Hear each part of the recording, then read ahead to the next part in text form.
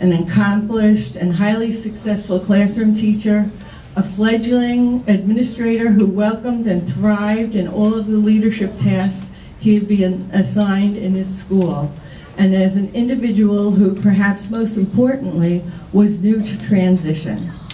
Indeed, if the application Matthew submitted for his current position almost 18 months ago was submitted today under our new contract, he would not meet the minimum requirements, as he had no previous experience in the provision of services to transition-age youth.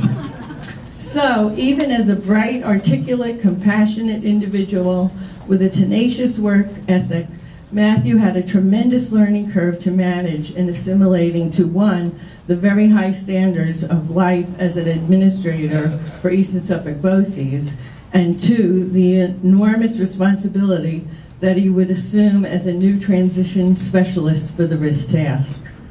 Knowing Matthew, even for only a brief time, however, I felt confident that through the passing of time and exposure to the incredible resources available through our agency, including HR's new employee mentorship program, where Matthew was paired with one of our Lighthouse award-winning administrators, Mr. Keith Berry, that Matthew would come to understand what being a professional, a leader of leaders, was all about.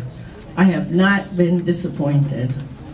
I was certain that in partnering with Ms. Kathy Pantelides, in my estimation, the very best transition specialist in New York State, that Matthew would come to grasp in time the extremely complex and constantly evolving partnership landscape, philosophies, methodologies, and content areas that drive the deliverables of his work.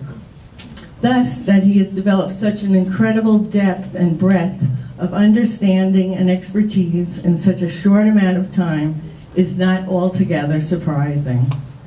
There is, however, one thing, perhaps the most important of all, which has been and continues to be shocking to me. As described above, Matthew came to us in regards to both his experience as an administrator and as a professional focused on transition, as a relatively empty vessel. My role seems simple: pair him with those that know best and allow them to fill him up. Seems like a logical approach. And based on what I've already shared, you may suspect that approach worked. However, I must tell you that nothing could be farther from the truth. In more typically evolving professionals, the more people learn, the more perspectives folks are exposed to, the more ideas they welcome and contemplate, the more complex they themselves become. The more effort they generally put forth to demonstrate how smart they are, how much they know, how capable they are, the more folks tend to eschew guidance of support in favor of a blind belief in what they are sure they know based on their own now expert opinions. I stand here before you today, or wish I was standing here before you today, to let you know that the true beauty of Matthew Jurgens lies in the fact that the more he learns, the more he does, the farther he goes, the more he is exposed to, the more simplistic and pure he becomes, the more transparent his vision, his values, and his beliefs become. In the same way that the great Italian, I had to throw that in, sculptor Michelangelo knew that the statue was always embedded in the marble, and that his job was simply to chip away at and wash away the superfluous material. Information, research, trials, and tribulations are merely the chisels and brushes that have come to reveal Matthew's true essence, that of a humble, selfless, consummate team player who each and every day works tirelessly to improve outcomes for students with disabilities. And above all else, his time at the RIS task has revealed that Matthew is, if anything, humble.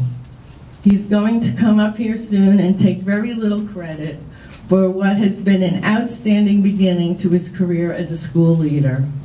He will credit Kathy, she deserves it. He will mention Keith, especially since I put him in the speech. Matt is quick on his feet like that. He may even mention me. Know this, that Matthew would have been and will always be an outstanding administrator, no matter where he goes and no matter who he works with.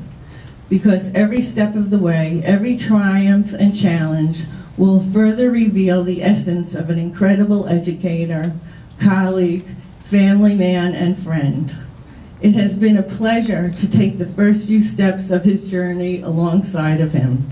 Ladies and gentlemen, Administrator of the Year, Mr. Matthew Jurgens.